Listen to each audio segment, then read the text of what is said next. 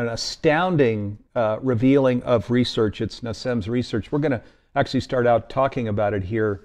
And Nassim, do you want to, I call it, myself, I'm not a scientist, but as I have worked with Nassim and Greg Braden, the way I look at this is Einstein, you may know, went to his grave working on a unified field theory, and he couldn't quite get there. Well, guess what? Nassim and his team are taking us there with all of the astounding implications of this and some.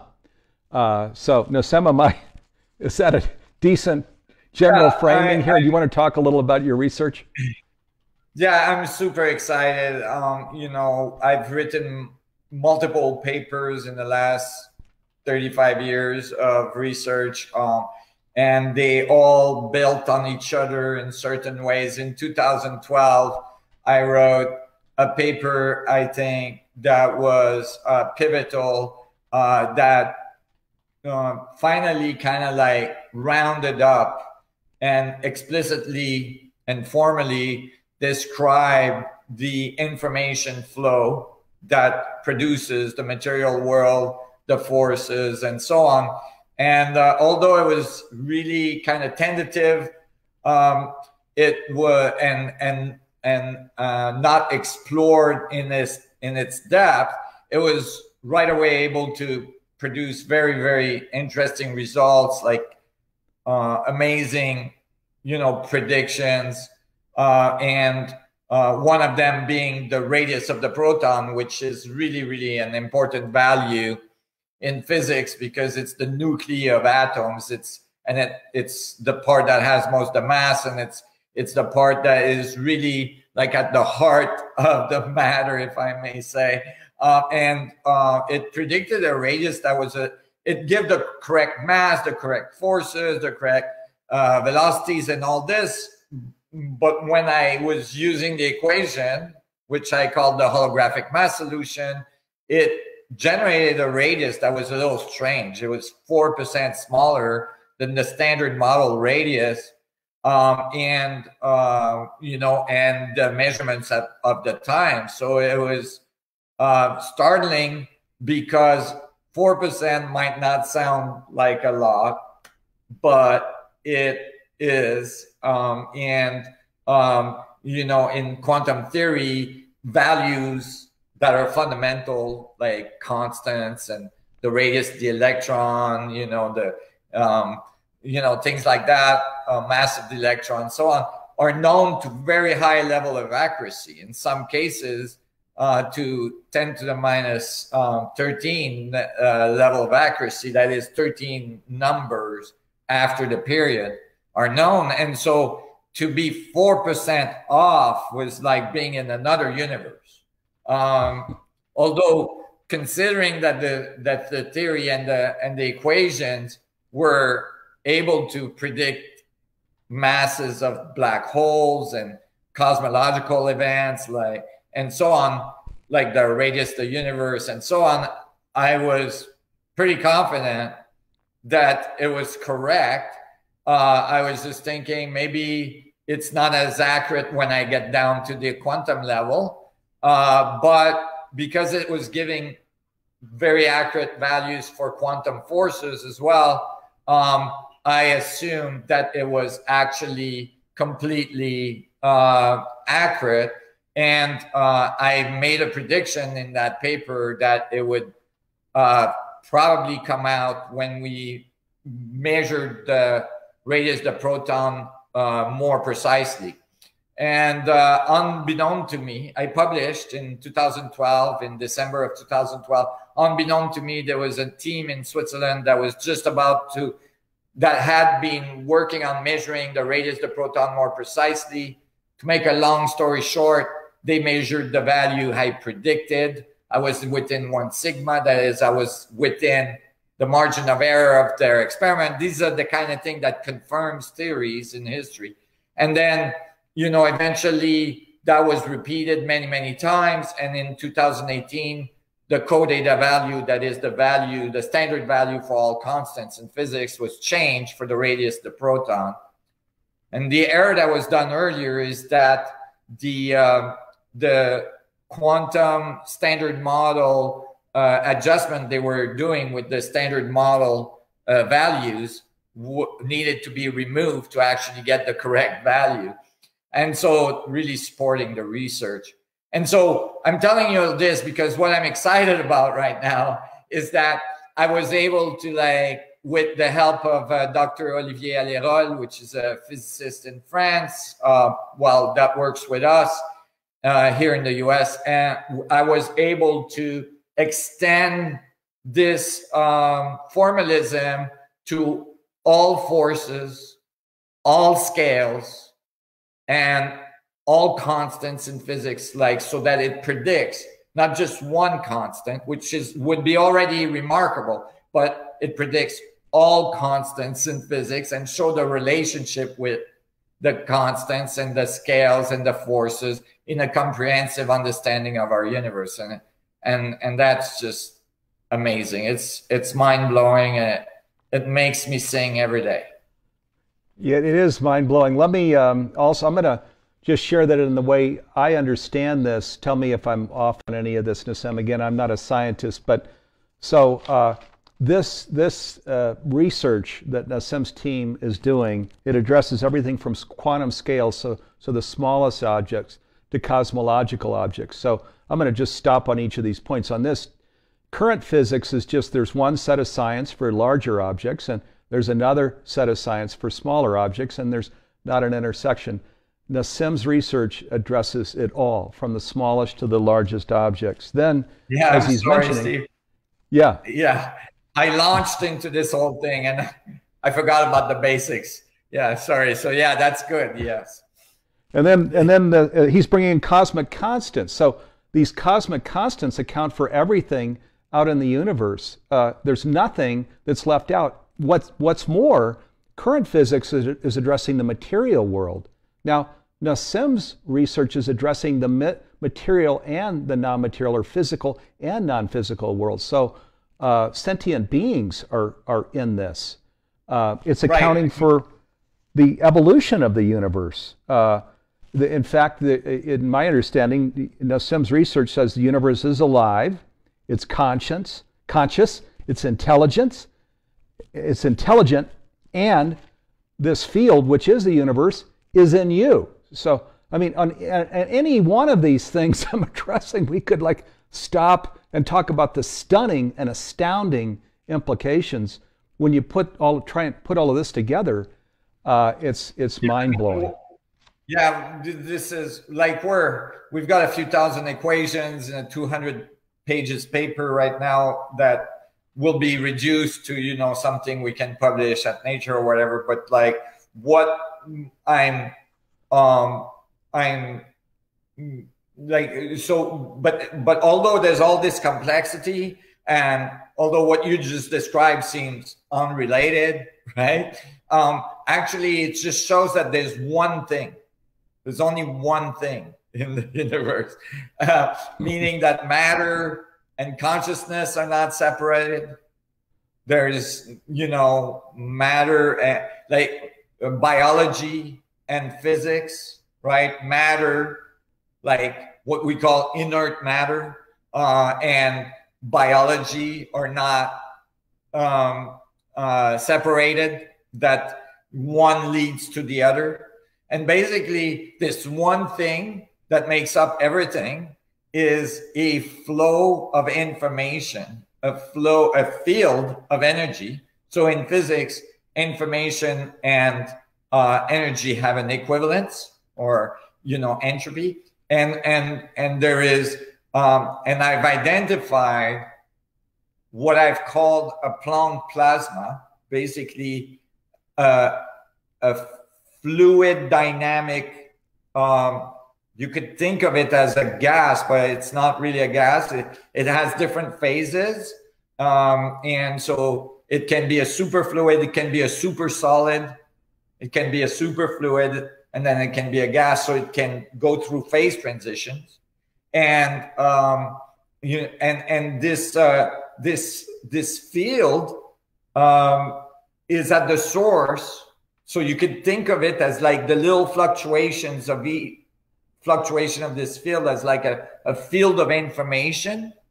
And this field of information is flowing through all the scales. And it's the source of all of these scales. So the field of information can be chaotic in region, but where that field spins into little vortices, because there's a gradient there, then they make particles, or they make a star, or they make a galaxy, or they make a universe, or they make a multiverse, and so on. And as the flow of this information goes through these different scales, they make forces, they produce forces. And these are the forces that we see as the strong force, the weak force, the gravitational force, and the electromagnetic force.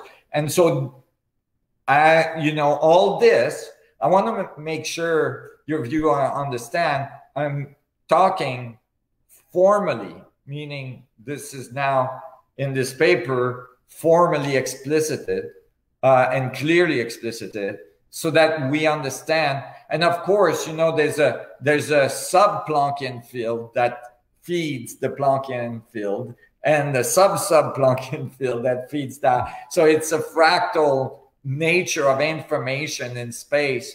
And the crazy part is that eventually, the amazing part is that eventually this information flow produce coherent behaviors at all the scales that eventually create coherent behaviors that make cells, and these cells produce coherent behaviors of information transfer, right? The cells have to communicate and all this, that eventually makes a body and biology, and this biological dynamics eventually have enough information flow through them, information feedback flow through them, that they become self-aware, and now you have consciousness.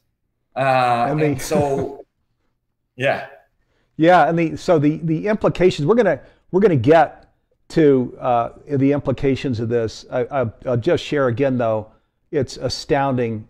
This research, you could say it turns the world upside down. I'd say it turns the world right side up, because what we've been about in Humanities Team for 18 years, we're a global nonprofit organization, is this whole ancient truth, this that we are all one, right? And now as Nassim was just sharing, that's actually when we come to the center of what this means.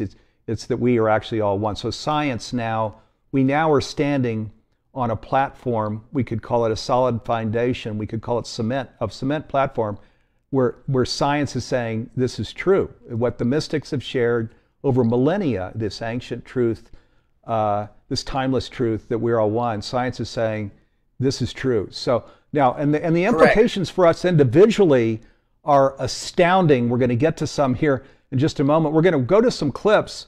Before we do, I want to share, though, so Greg Braden and Nassim Haramein and Humanities Team, we created a program called Secret Scientific Discoveries. If you go to secretscientificdiscoveries.com, you can register for the program. There's a free series. We just unveiled Greg's last night, and Nassim's is next Tuesday.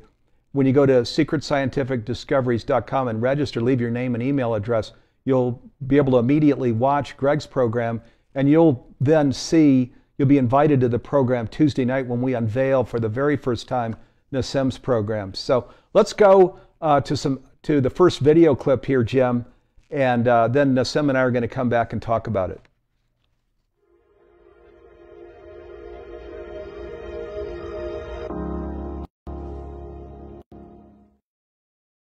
In this program, what we've talked about, Greg Braden has shared that there are many potential applications for the new physics and biology, including in energy, space travel, medical, computers, healing of trauma, and so much more. Can you help us vision some of this, or understand what examples of this might be?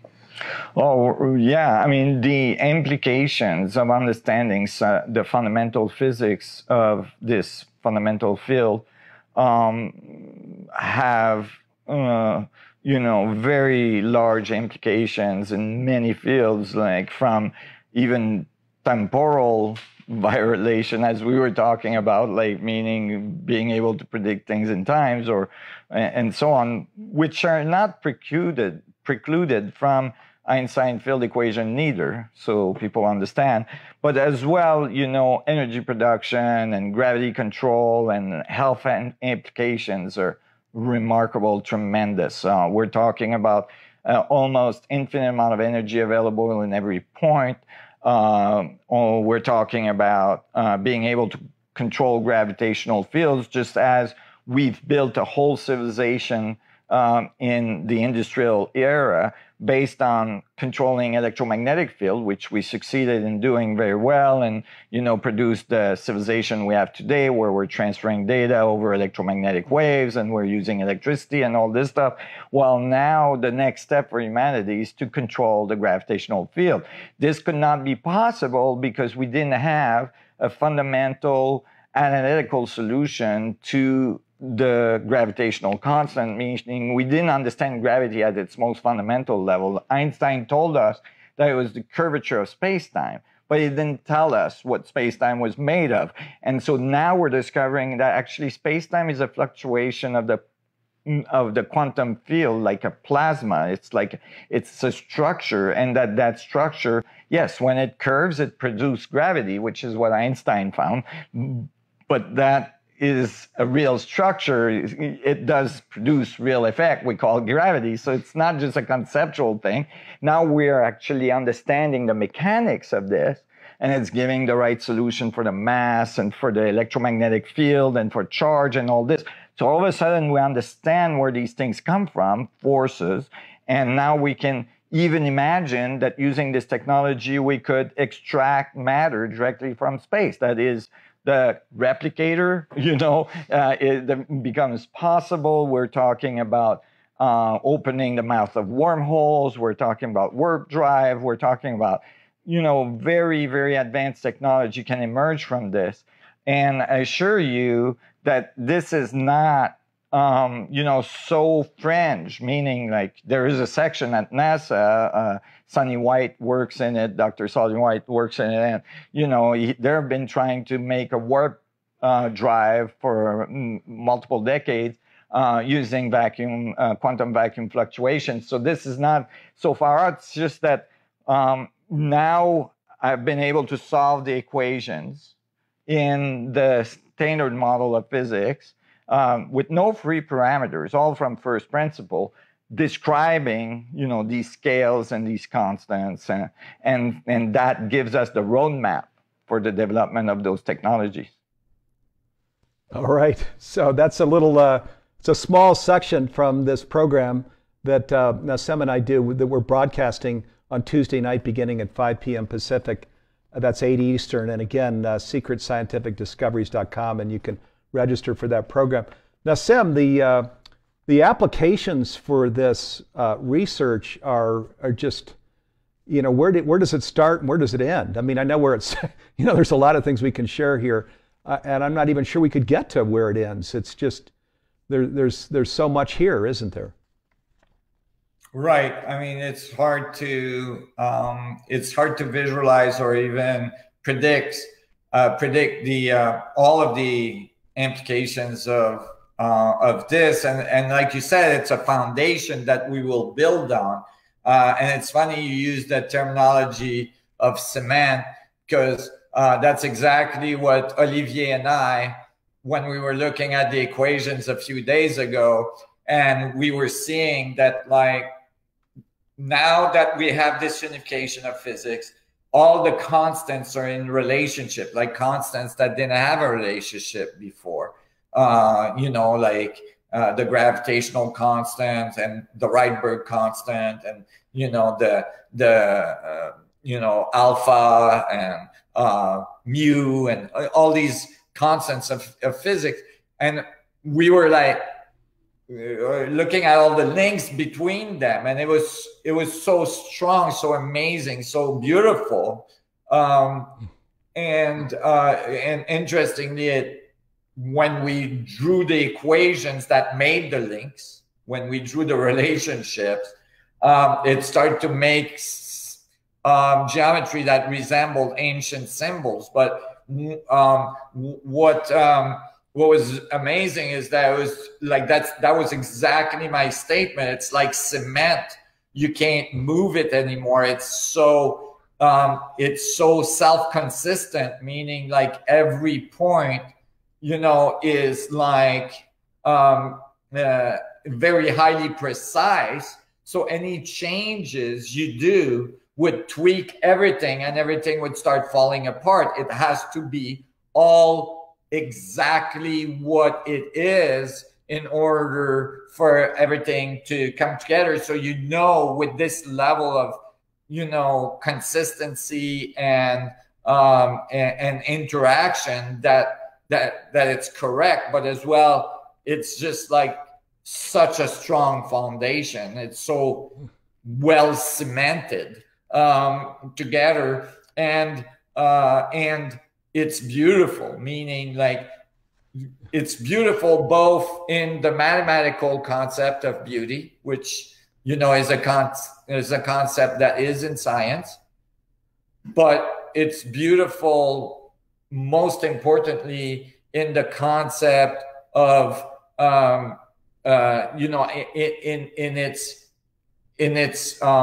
it's like a flower that opens, and you get this amazing beauty emerging that leads you like all kinds of ways to, for instance, understanding empirical values that we have, like Ohm's law and other things, that we don't necessarily know where they come from, right?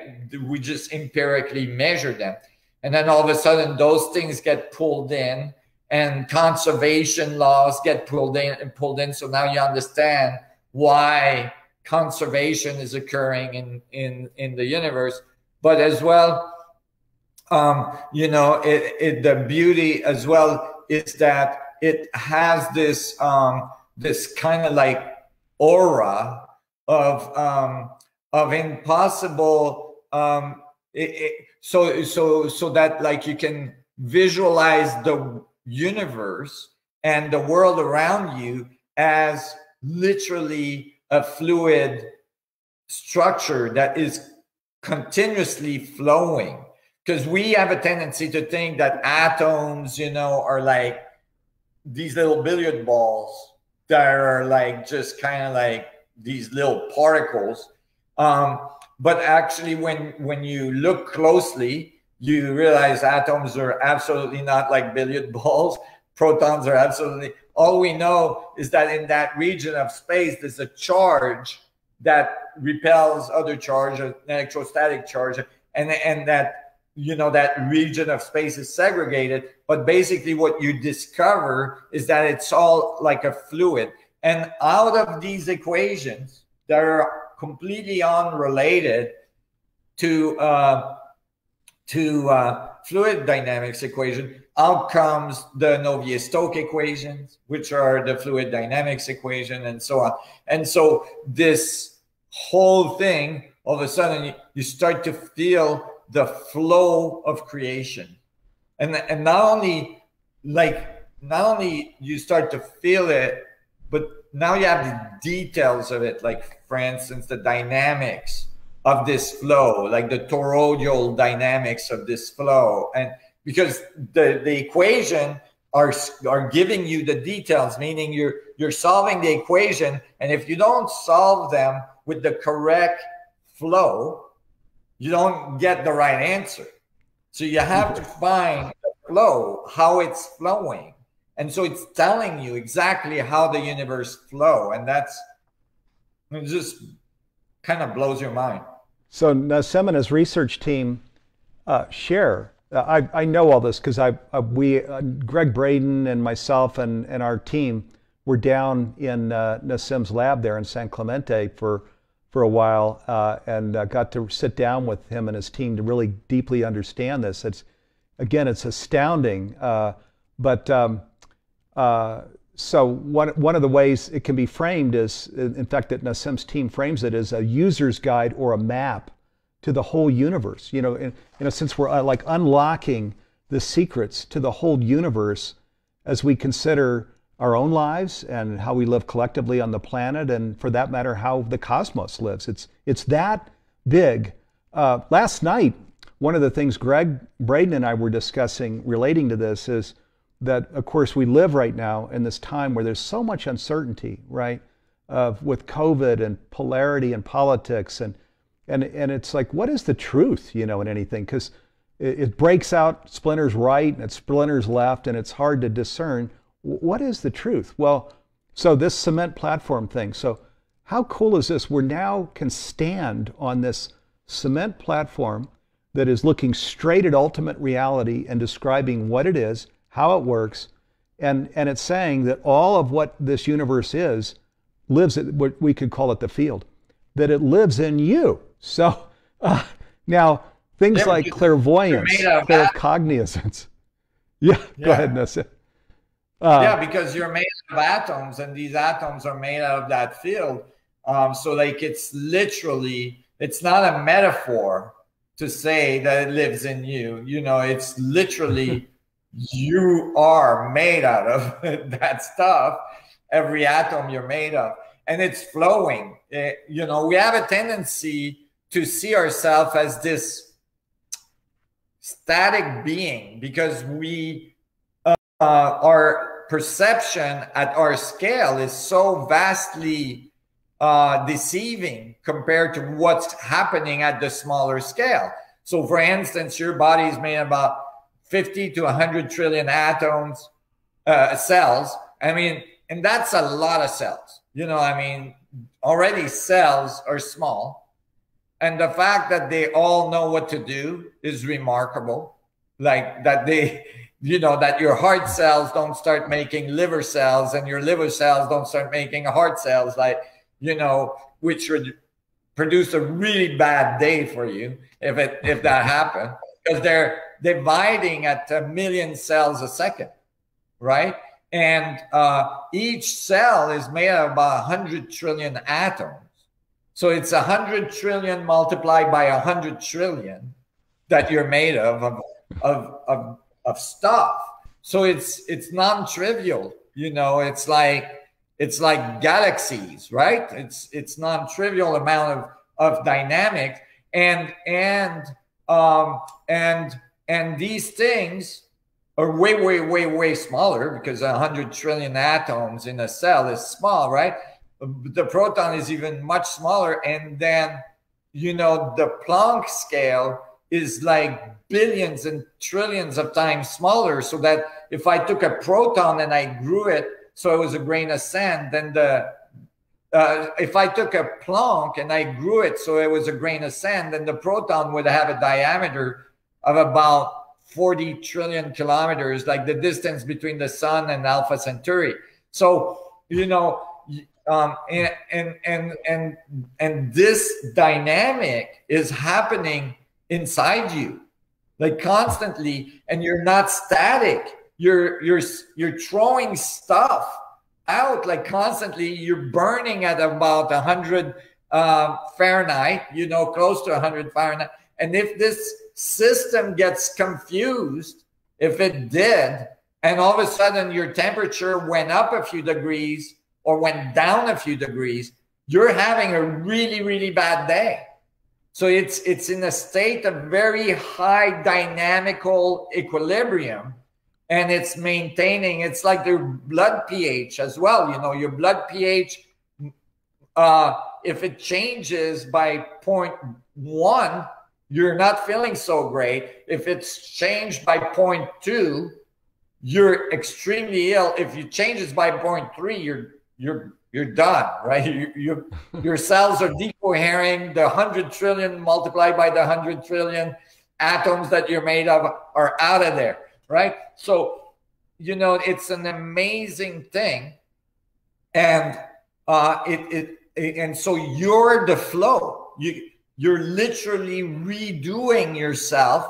It's redoing itself at a much lower rate than the rest, like the Planck field, but you're redoing yourself. So there's entropy, right, across the scale. And at our scale, the redoing is occurring at about the rate of 1 million cells every second. And so you're constantly changing, you're constantly this flow of information that's transforming you, and you're constantly gathering information, right, through your senses. So you can think of it as the universe learning about itself through you. Yeah. So let me, and then in my layman's terms, as I take all this in, so what I get from this is we talk about just the personal implications. So first, you know, Nassim brought in oneness, so the connection of the universe, that we are deeply, we think of our family, you know, it's me and, well, who's your family? It's me and my wife and my 2 kids. Well, guess what? Well, we can think of it that way if we want, but I mean, what this research is saying, no, you are deeply, deeply connected to every person, the planet, all life, not only on this planet, but the whole of the cosmos. So, and that's just connection. Then we go to wisdom. Well, you know, I brought in clairvoyance. So this, what Dr. Larry Doss uses this term, non-local wisdom. Well, Nassim is saying, yeah, of course, you know, we're one. So we can access, you know, non-local wisdom from the whole cosmos. And then I'll even bring in the power dimension the power of the universe. If the field lives in you, connection and wisdom, well, guess what? The power of the universe does too, especially where it's very pure, where we're acting on behalf of the whole, where the cell is a white blood cell supporting the body, or it's an organ that's supporting the body, and where the universe feels into that. And I'm not sure, you know, Nassim can comment on this, but this is my own interpretation, that where I'm acting on behalf of the whole is lending me its power. That's how it feels to me. Now, other implications though, self-healing, abundant energy, new economy, abundant agriculture, making wars obsolete. So, you know, when we were saying, what are the implications? And we were saying, oh my God, you know, we can talk about where it starts, but we can't even get to where it ends, because the implications are just mind-blowing here. Yeah, it's remarkable. You know, you were talking about nonlinear access to information, right?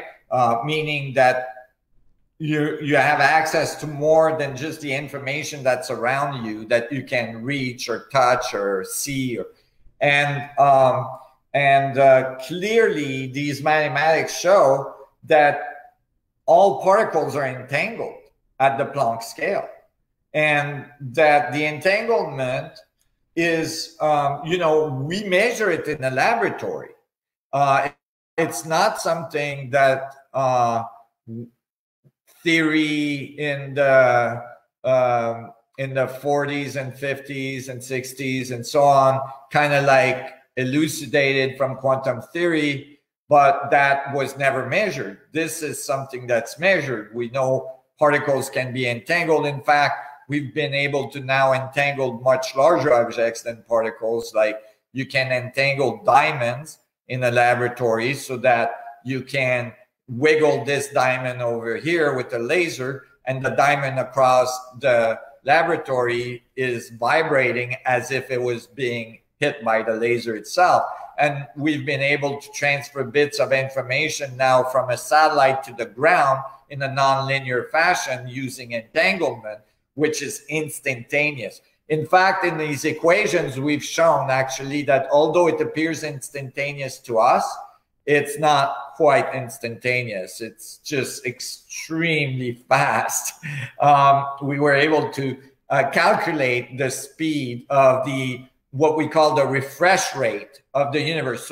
So imagine all the particles are entangled and the information is flowing right through all of the scales of the universe, because the universe has to know what it's doing, so it's able to cohere things, right? It has to communicate, and so if that was happening at the speed of light, we'd be in deep doo-doo. It would be really bad, you know, because it's like it takes billions of years for light to go across the universe. So the information would never get there. and like the universe would be really slow at changing, right? It would be like, oh, everything would be like, whoa. But entanglement is instantaneous in the standard model because they don't really have the mechanics for it. But as you write this unified field theory, all of a sudden entanglement becomes clear. And it's really is just that the universe is in resonance and it's communicating at the sub-Planckian level. And when you calculate that, the information is moving across the universe. And I call it as well the speed of thoughts, the speed of thoughts of the universe. And it's happening at approximately 10 to the 40th times faster than the speed of light. So that, you know, the speed of light is about 10 to the 10, you know, so that you're going at 10 to the 50th, you know, and this thing, and so that the speed of light would look like a brick wall. It would look like it's not moving, right? To you, if you were going at the speed of thoughts, if you're going at the speed of light would be like really slow. And so while the speed of light would transfer a bit of information across the universe in billions of years, at the speed of the sub-Planck, which is moving through the Planckian wormholes, the speed of refresh across the universe is 10 to the minus 23 seconds, right? Which is a really interesting number. Like, that's really, really, really, really fast, right? Like there's no way we would think it's instantaneous, of course, but it's an interesting value as well because it's the value of rotation of a proton, but that's another thing. So this is really powerful as well when these equations come out and you realize that you're actually calculating the speed at which the universe refresh or the speed at which the universe thinks or absorb information and then play on it. So now you start to get the feeling that, like, as you're thinking and interpreting the world, the universe is feeding you back through the refresh rate, you know, your experiences, and then you interpret them again, and now you get the feed forward feedback dynamics that we're all doing. But you got to remember, you're not just doing it individually, you're doing it with the whole of everything, like all of humanity, all of the material world, everything is feeding back in this incredible dynamics of creation that are just mind-blowing, you know. So we're coming to you live. So I'm here in Boulder, Colorado. Steve Farrell with Humanities Team. Nassim Haramein's coming to you live from his laboratory there in Southern California, San Clemente. So there are lots of comments and questions here. Thank you, viewers. Humanities Stream Plus members are here with us. We're going to even invite them to come on screen here in a minute. But let me share that, again, there's so much that we're covering. If you want to get a distillation of a lot of this, secretscientificdiscoveries.com. You'll get the program we unveiled last night with Greg Braden. That broadcast will come to you right away. And then Nassim's broadcast is Tuesday, this coming Tuesday at 5 p.m. Pacific, 8 p.m. Eastern. You'll be invited to come to that as well, where we break all of this down and get into the science, the implications, including the personal implications. By the way, as Nassim was going over this whole speed of light thing, one of the implications there, people would wonder, you know, extraterrestrials and UFOs are getting now even mainstream attention. And if the speed of light is as fast as we can go, well then, you know, how does it work? Because these people would be dead 10 times over before they got to the planet. But now this research, here's another implication. You heard Nassim just share about how that the speed of light is like a brick wall, right? It's not fast at all, but he's bringing in the science that speaks to what the real possibility is, which now explains this whole extraterrestrial thing. So just one more implication here. So now in our Humanities Stream Plus room, by the way, Humanities Stream Plus is we're a nonprofit in transformational education. We developed a streaming platform for those that are living consciously. So all of you viewers, of course, fall into this. This program is going on Humanity Stream Plus. We've got members that come in live to talk to our faculty each week, and during mentoring, Nassim will actually be doing mentoring as part of this program we're talking about. If you go to humanitiesteam.org/stream, so that's humanitiesteam.org/stream, you'll see this revolutionary platform with hundreds of programs there, master classes, other transformational education, feature-length movies.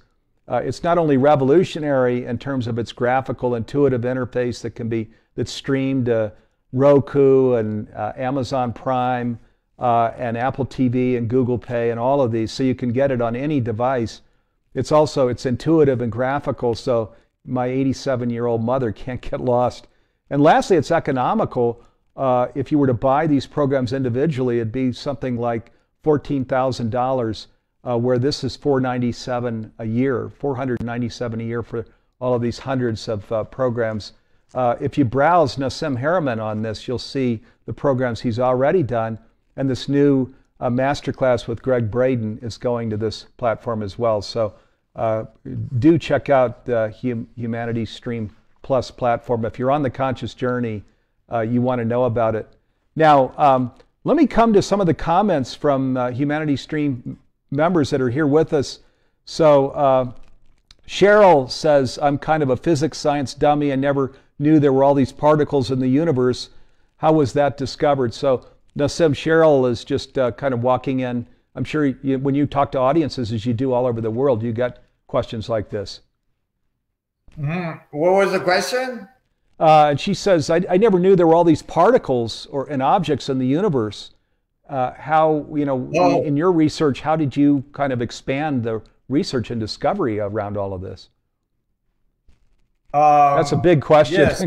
Which is why you have so many scientists and mathematics researchers there with you on site. But right. Well, there is definitely evidence of particles.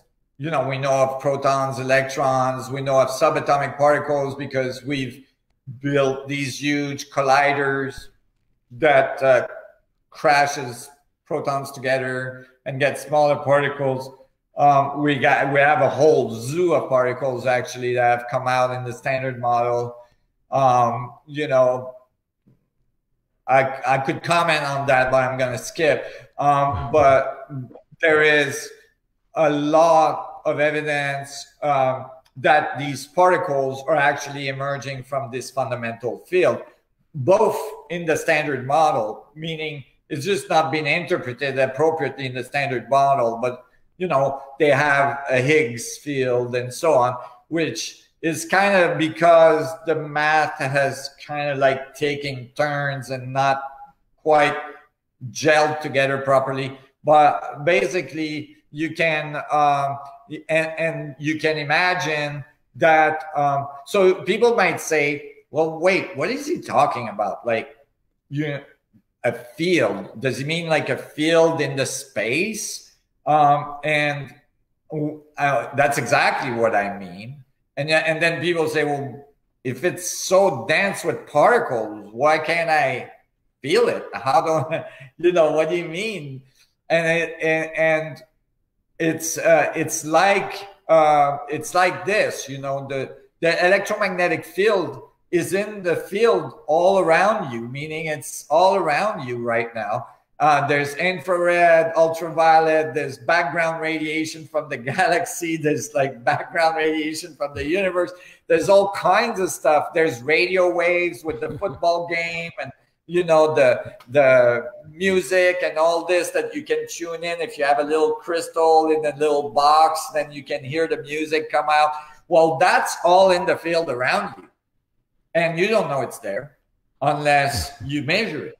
Well, this is a field that is like, massively at scales, massively smaller than anything you can experience directly at frequencies that are way higher than even like the electromagnetic field that we understand or that we know of. So basically, it's translucent to us. It's transparent to us. We don't know it's there. And that's why it's taken so long to discover it. Although it was predicted almost 100 years ago by quantum field theory and, by other, by Einstein in some ways with relativity, where he described gravity as a result of space curving, but didn't say what space was made of, right? So it kind of like missed the point in some ways, although it was a really important discovery to realize that gravity wasn't like a force that was coming from the object. But what this is pushing the boundary even further and saying, actually, the space and the stuff that's not the space that we call matter is still the space because it's made out of that field that makes up the space. So when it's in the space, it's more incoherent, right? We could call it a Fermi phase for people that are more technical. And when it's matter, it's like a Bose phase where it's coherent, because it's spinning in that region. So all the little particles are all lined up and they're all moving together, coherently. And then you think there's something but it's still the space. It's still the field. So it's one thing. Yeah, boy, thank you, Nassim. There's a lot here. In fact, Drew asked the question. He says, how can those of us who want to know more and fully understand the repercussions of this information? So a couple things, Drew. One, the secretscientificdiscoveries.com. This is this brand new program here that Nassim Haramein, Greg Braden, and Humanities team have created to sign up, and you'll get these 2 60-minute broadcasts as well. Nassim's organization, Nassim Resonance.com. What website can they go to really fully understand your science? Yeah, people can go and take a free course on our platform as well, called the Resonance Science Foundation, so resonancescience.org. And they can register for a free course, and you will see, 7 modules that describe all this, and that goes through in a layman's term. And there's an 8th module that's about to be launched in the next few months when we publish the paper that will explain that part.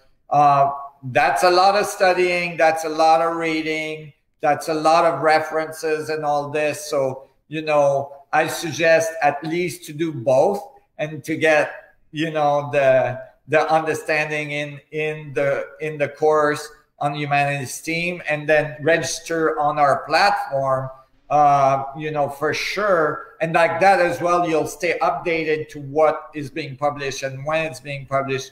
And then if people can become members of our nonprofit foundation on that platform of the Resonance Science Foundation, that helps us tremendously in continuing the research efforts and being able to move forward and give people the information they need. It's really critical for us at this time.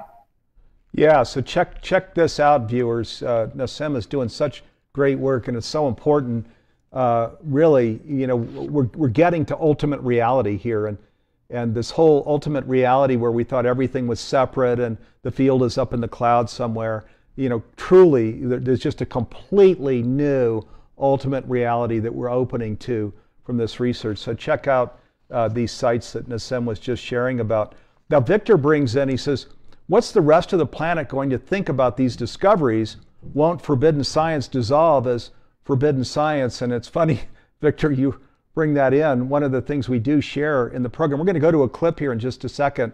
We don't have that much more time, but we're going to go to a clip from Nassim's program. But one of the things we do share in the program is that there are many institutions that would be taken apart, that are taken apart by this science. It's power, it's money, it's ego, these things that maintain these old structures, and that's why the science is forbidden in the classroom. In fact, for people that want to go deeper into all of this, you'll see we've created a new masterclass called Forbidden Science, and that wasn't just a marketing thing. Greg Braden, who's part of this collaboration, insisted we call it that because you can't bring this science into the classroom at the present time because there are too many institutions that that would feel they were being hurt by the truth coming out. Yeah, so it's unfortunate, but that's yeah.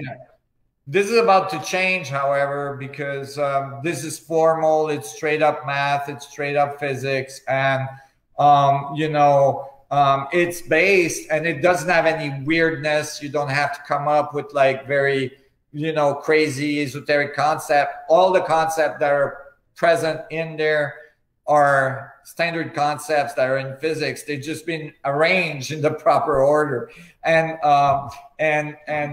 basically, so it's about to change. The world is ready for it. I think, you mentioned the stressors that we went through in the last 2 years, on our planet, has really opened people up to like, we have to find solutions. We have to change the way we're doing things.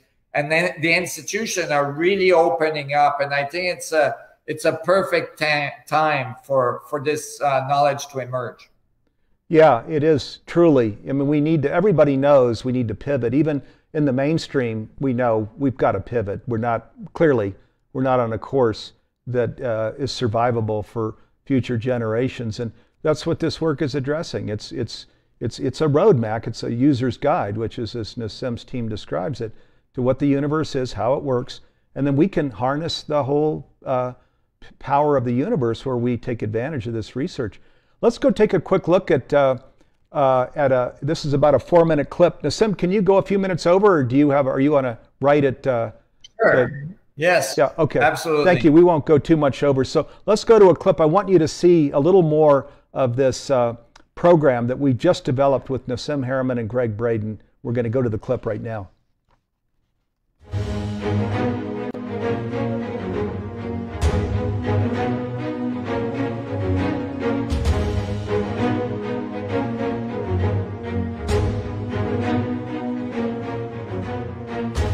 Since the beginning of time, ancient civilization and humanity has been wondering about the nature of reality.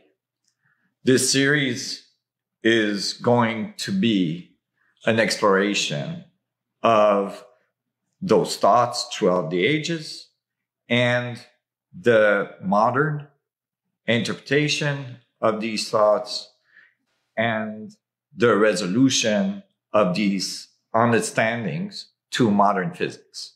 When we think about the nature of reality in terms of the ancient knowledge and philosophy, we come to something very common in many cultures all around the world.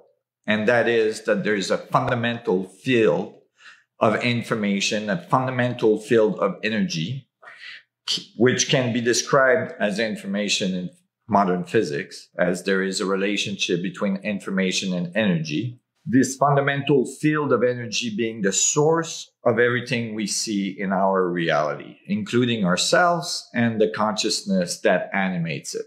This is something that is found in many different cultures around the world.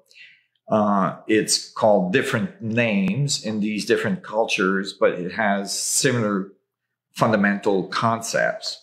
And it's called mana in some civilizations. It's called prana or chi in others. This is a fundamental concept that eventually finds its way all the way to the time of Maxwell and the writing of electromagnetic equations. So it spends a very large amount of time and is described in many different ways at one point or another in history. That is, it's described in later history, for instance, as an ether, some kind of prevailing fluid at the time, not described as a superfluid, but quantitatively described as a fluid, and is the properties of space itself. Now, the concept that space has something in it, that it's not empty, might sound unusual or alien to most of your experience, because it seems like there's nothing in the space. We know there's air, that's one thing, but if you were in space, in the universe space, the space seems empty, or there's very little amount of particles in it. Although even between galaxies, particles are only centimeters apart. So that's the density of the vacuum between galaxies, which is the highest vacuum we know of, which is much higher than the vacuum that we can create in a chamber on Earth. But there's more than particles in this field, because you could ask, what is a particle in the first place, which is what we're trying to understand here, is the nature of reality. Okay, and that so there's a sister program. So this secretscientificdiscoveries.com is where you sign up for this 60-minute program with Nassim that's airing next Tuesday, and that just aired last night with Greg. You're going to get both of those, and then the sister program for those that want to go deeper and really come down into the fullness of the science and the implications, the applications for this science in our daily life, is this Forbidden Science program. You'll learn about it through Secret Scientific Discoveries, this program that we're airing right now. That was a clip from that program, and that was shot right there in Nassim's lab in Southern California. So, boy, I don't want to keep us much longer. We've gone over. Let me just share there, and there are tons of questions here. So thank you, viewers. These are, I think, Humanities Stream members. There's some people on your websites that are commenting and coming in with questions too. Nassim, Amy says, "How will our lives change? I'm made of stardust. That is, if I'm understanding this correctly." And of course, Amy, I'm going to throw this question at Nassim. We've been trying to unfurl this here because, I think our lives are going to change in very substantial ways. We're trying to give you little tastes of how our lives might change. But truly, it's like a tarp that we're unfurling. And we really are getting clarity now about the universe and how it works. There's a roadmap. And it's probably going to take some time to really fully understand the implications of all of this, though there are many that are very clear right now. Nassim, are there any other things you want to share as we're wrapping up our program? Sure. One of them has to do with how we think of health and how we think of biology, and where the information flow for biological systems to produce energy and stay coherent. So getting old, for instance, is a result of a reduction in ATP production, or these molecules that are done by the mitochondria. And the mitochondria makes a lot of ATP in a day. If you do nothing in the day, it will recycle, or it will process almost your body weight in ATP. That's remarkable. If you run a marathon that day, you will process approximately a ton of ATP that day. And getting old is a reduction of the ATP production in your body. And what happens is the cell starts making errors when it duplicates, and your body starts falling apart. And basically, from this understanding of the source of charge and the source of energy coming from the Planck field through the atomic structure into the biological structure, we have already a roadmap to how to couple with the field at the biological level, so it doesn't decohere as much, so that there's not so much entropy. And that would mean that cells could live for a really long time, or almost ever, meaning that you would maintain coherency. And, there people might say, "Oh, are you talking about, immortality?" And that might be even if we just got, 200 years instead of 100 years would be nice. And immortality is not out of the question. We have examples of immortality on our planet. There's animals, if you look up on Google, immortal animals, there's animals on our planet that don't die. Cells, biological cells, have been shown, even in laboratory, that they can live forever if they're given the right environment. So this is a possibility. Now imagine, I don't know about you guys, but I'm in my 50s, and I know that I'm just actually starting to get the wisdom that I should have, to function in the world. I'm just starting to getting it. So our lives are so short. So then imagine if we could extend our life significantly. We've already done that in our evolution. We've gone from like life expectancies of 30 and 40 years old to like 80 years old for most countries in the world right now. But we could, if we extend that to like maybe 150 to 200 years old to 300 years old, imagine the wisdom of our society as we would have, people that have this level of awareness and wisdom in our world. Probably our political leaders would lead a little differently and so on. And so those are like just one thing I can think of like the impact of understanding this level of physics and the way the universe functions at a deeper level. Wow, yeah, astounding. Thank you. So run a marathon, viewers, or exercise. So here's the science that talks about what exercise is doing, in terms of lengthening our lives, creating a higher quality of life, etc. So again, there's a lot here to unfurl. Join Nassim and I next Tuesday, this coming Tuesday, 5 p.m. Pacific, 8 p.m. Eastern, for this secretscientificdiscoveries.com program. It's about an hour long. You'll be glad you did.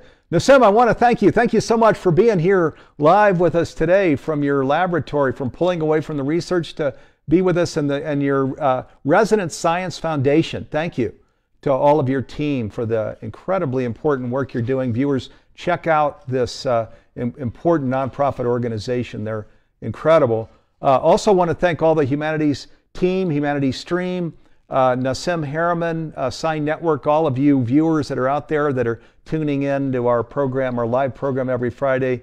We're grateful. Let's pull the camera back. I want to show you, I'm in a live studio here in Boulder, Colorado. You'll see Jim Gray, who's here with me. I'm over here. There's Jim. Okay, so Jim, thanks for, he pulls this whole program together. Thank you. And there's a large team actually in the humanities team. Nanette Kennedy, Dee Meyer, Karen Gordon, Garth Catterall are some of the people that are supporting this program. They're out on these various sites right now pulling your comments and questions in. And lastly, viewers, hey, thank you. Again, thanks to all of you for being present here. We're on a conscious journey. Our mission as a global nonprofit organization is to make conscious living pervasive worldwide by 2040 in the next 20 years. And hey, let's do that for ourselves. Let's do it for our kids. Let's do it for this beautiful planet that we live on. Join with us. If you go to humanitiesteam.org, you can learn a lot more about our nonprofit organization. Okay, thanks everybody. Nassim, again, thank you so much for being here with us. Wow, what an incredible hour it's been. Gratitude. Thank you so much for having me and for having this platform to propagate the information and build community. And thank you for Greg Braden to contribute to this with me. It's been so fun to work with us with him. It's our 30-year collaboration anniversary this year, and we were excited to do something together like this. And so thank you for making that happen. Absolutely, yeah. And I think it's the first masterclass that Nassim Haramein and Greg Braden have done together. They've known each other for 30 years. They actually talk about that in this program. It's extraordinary. And we were so gratitude to both of you that you were able to make the time. You're incredibly busy, both of you, doing stuff, research, flying all over the world, speaking. They made the time to create these master classes, and wow, we're grateful, because our whole thing is just extending our reach and impact to the whole world. This program, by the way, Forbidden Science, is in Spanish also. We're in the process of taking the streaming platform and having it stream in every language, so it can go into every home, in every language, in every faith tradition, in every region of the world, so that we can, when we talk about making conscious living pervasive worldwide, things like Forbidden Science, we can bring that right into every single home on the planet. I mean, how cool and how important is that? So join with us in this. And also, as we know, our lives are so much more prosperous and fruitful when we live consciously, as opposed to just this material mindset of more that never is satisfied, right? That's why we're on a conscious journey, because it's so much more fruitful. So again, thanks everybody for being here. Thank you, Nassim Haramein, and look forward to being with you again here, brother. Thank you. Peace and blessings. Thank you so much.